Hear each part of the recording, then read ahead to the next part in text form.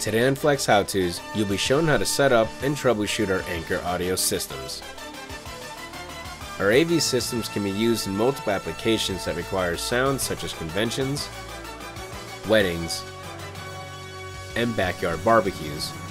So setting up sound systems has to be done right to ensure good quality sound. What you'll need to set up AV are the following: the AV sound system itself, which will have knobs and buttons in the back of the speaker, the extension speaker, which will only have a single connection point in the back, 2 speaker tripods, 1 50-foot Anchor cable, 1 10-inch auxiliary cord, 1 power cable, and a wireless microphone or lapel microphone with batteries if the job calls for it. You will first extend the tripods and place them at least 10 feet from each other. This helps to prevent feedback from the speakers. Be sure not to raise the necks too high before placing the speaker on, as it will create a challenge. Make sure to tighten the bolts so the speaker doesn't fall on itself. Then, you'll grab each speaker and place them on top of the tripods in their slots.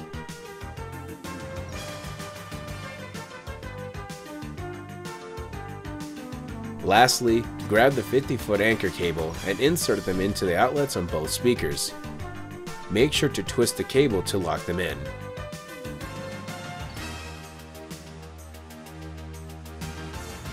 You can connect the power cable to the speaker if you need, but the system itself has an internal battery allowing it to run without a direct power source.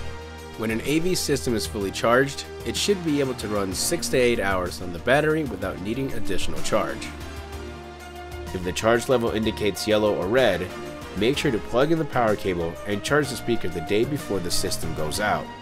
Now that the system is set up, we need to test it. First step is to turn the speakers on. The power button is located center right on the back of the speaker.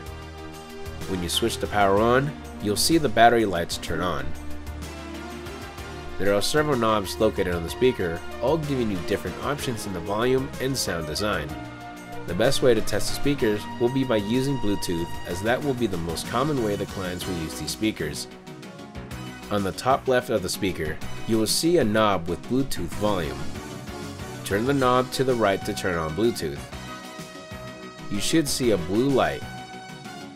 Then, to the right of the knob, there's a button that says Pairing. Press the button, and on your phone, go to Bluetooth options and look for Anchor Audio. Once connected, play in some sort of audio and check if the sound is coming from both speakers. You may need to increase the volume if you hear nothing. We've confirmed that sound does come from the speakers. Now we need to test if the microphones work.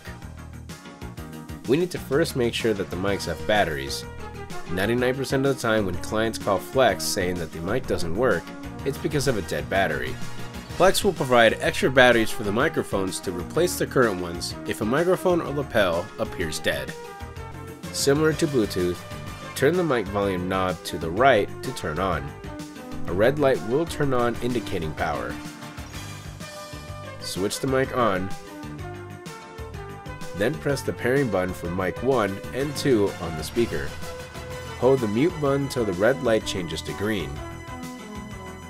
You should now be connected. Speak into the mic and check if both speakers are producing sound.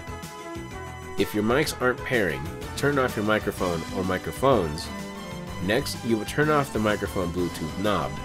Once this is done, you will press and continue to hold the pairing button associated with the mics. Turn the mic Bluetooth knob back on. Continue to hold this button the entire time while the lights run through their sequence. You will hold this button until the red pairing light stays lit. Now you have completed the steps of clearing the memory bank and should be able to pair any microphone to your speaker. Once fully connected, put the speakers and mics into the respective cases, or, if need be, plugged in and left out to charge. Make sure not to leave the sound system outside in order to protect it from inclement weather, water damage, or theft.